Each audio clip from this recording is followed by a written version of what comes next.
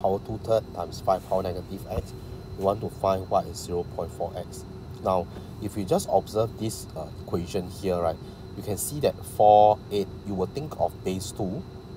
Now, if you look at 25 and 5, right, you actually think about base 5 as well. So naturally, thinking what goes on in your head, you will be thinking of like 2 power something, 5 power something, right? The base 2, base 5 that's appearing.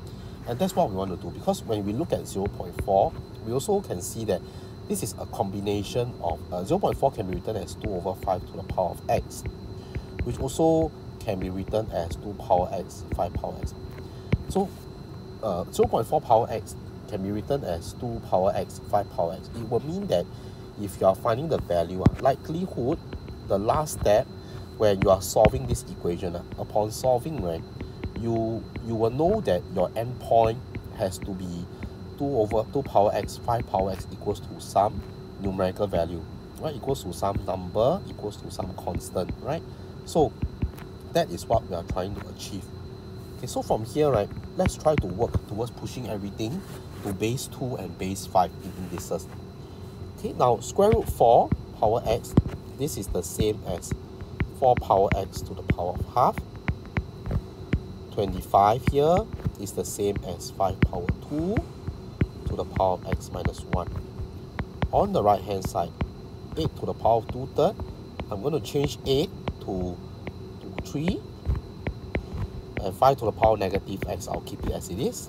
Now over there, now we'll try to push everything to base 2. Now 4 power x again can be written as 2 to the power of 2x, right? Because 4 is just 2 square, right? And 2 power x, 2x and half, right? We know that in indices a power mn is the same as a power m times n. So over here, this will be 2x multiplied by half. So 2x multiplied by half gives us x. So you have 2 to the power of x. In the denominator, 2 multiplied by x minus 1. So just be careful, this is actually 2 multiplied by x minus 1.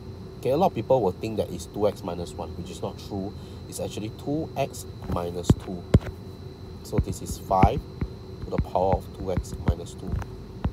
On the right side, 3 multiplied by 2 third. This gives us 2 power 2 multiplied by 5 to the power of negative x.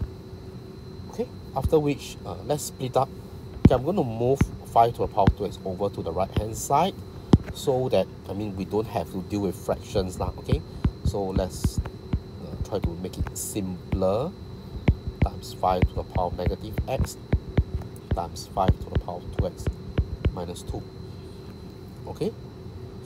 Now from this side, I add negative x to x. Okay, so when we combine these two together, I know that, if a power m times a power n in indices, right, this is just a to the power of m plus n. Okay, so adding 5 power negative x, 5 power 2x minus 2, we are just adding them together. This gives us a multiplication of 5 to the power of negative x plus 2x minus 2. Okay, 2 to the power of x, now just copying what I have on the right.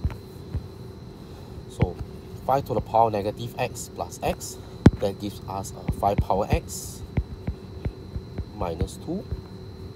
2 power x equals to 2 power 2. Okay? Now remember, our outcome, right, is to get 2 to the power x over 5 power x. So I'm going to get there soon. So to get there, right, I have to split up my x here. Okay, because we know if we need 2 power x over 5 power x, right, this is the 5 power x has to go over to the left lah. Just like solving linear equation, we try to push all the terms that has variables over to one side and all the numbers to stay on the other side in order to solve for the numerical value. Now here, 2 power 2, let me just split it up. This is 5 power x times 5 power negative 2. Now I'm going to get there very soon. Now I push this term over to the right side. 2 power x divided by 5 power x.